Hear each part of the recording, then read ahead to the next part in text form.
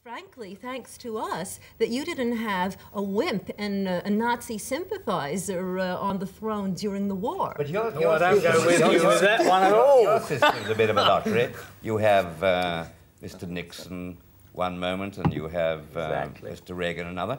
That's the worse. point surely about our monarchy is, on the whole, our monarchical parliamentary system has worked quite well for this country. We've had a long record of political stability, fairly responsive government to the wishes of the people. We've had no constitutional crises of any which have rocked the nation or divided the nation. It's over 300 years since we have any serious civil commotion.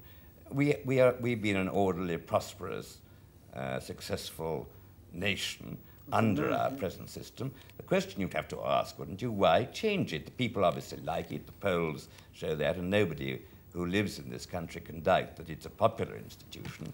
Many would say that it was the most efficient institution in the country.